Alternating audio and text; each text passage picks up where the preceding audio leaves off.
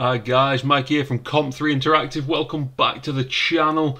Today we're going to be taking a look at something relatively simple, but it looks really good in my opinion in any sort of game, and that is a little area label indicator. And what I mean by that is, depending on what room you're in, that label will change. Now this makes it really easy for multiplayer games to let other people playing with you know which room or which area you're actually in. And it's a really simple function. This tutorial will not take long, and it can be used for any amount of rooms inside of your game. Now as you can see, I have a map laid out. We have a yellow, red, green and dark room, and we also have this centre room which is our main hub. And the asset pack that I've used for this is one by Dead End LMZ on itch. I'll put a link to that in the description. It's really well done for a free asset. Cheers bud. But before we start making this, I just want to thank Gigatank3000 for sponsoring this video. I've got his links down in the description below. Make sure you go and check him out on Twitter, give him a follow, check out his website, and keep up to date on all the latest updates of his upcoming game. And I also just want to thank everybody over on Patreon for supporting me. You guys are fantastic. Okay, so let's just jump into the game and we'll see what we're playing with here. So I've just got this pink cube as a player. The camera follows, and I've got some basic keyboard inputs. But what I want, whenever I enter this red room for example, I want this area label text to say red room. Come back into the main hub, it should say main hub, then green room and so on. So how do we go about doing this? Well, depending on how your game is currently set up, there's multiple ways that you could go about doing this. If you have a 3D game, for example, and all the rooms are their own individual object, then this would be slightly different. I'll go through that though after we've got the main bulk of the tutorial out of the way. This way is going to be doing this kind of 2D top-down tile map view.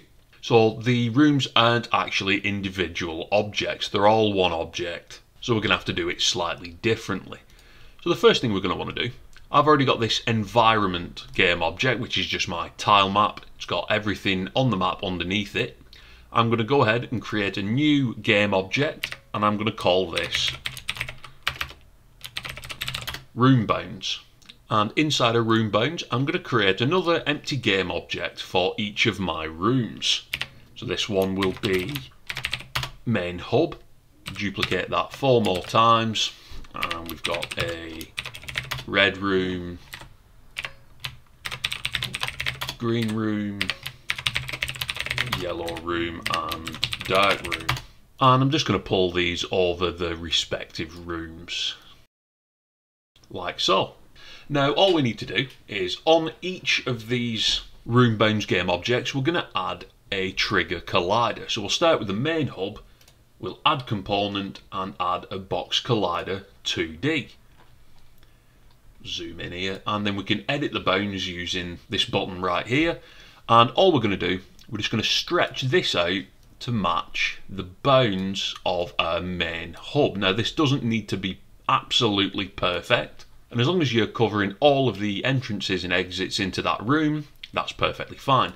Then we can go on to the red room and do exactly the same. And all we need to do, we just need to rinse and repeat that process for each of our rooms. So I'm just going to speed this up while I do the other 3. And there we go. So if I zoom out, you'll be able to see, I think, these little green outlines, which are the bounds for each of our rooms. And the final thing we want to do with all these colliders is make sure that they're set to trigger. So I'm just going to select all of the room bounds game objects and select is trigger right here. And now we need a script that actually tells these boundaries what to do. So let's add a new C# script.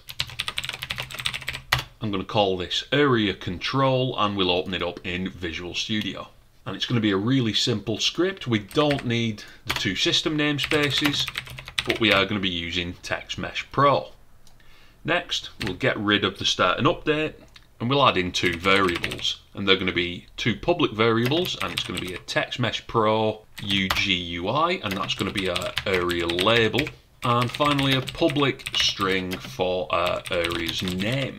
And then all we need to do in here is create an onTriggerEnter 2D method, and we'll check if the collision.compareTag is player. So if our player has entered this trigger area, all we need to do is set area label.text equal to area name, and that's it for the script anyway.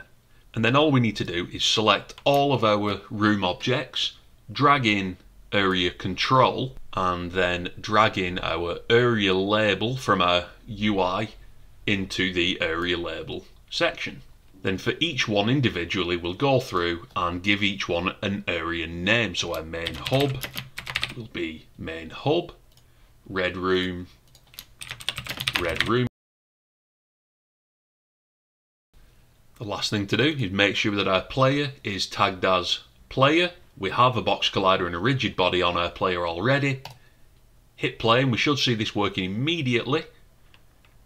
And we do. We're in the main hub.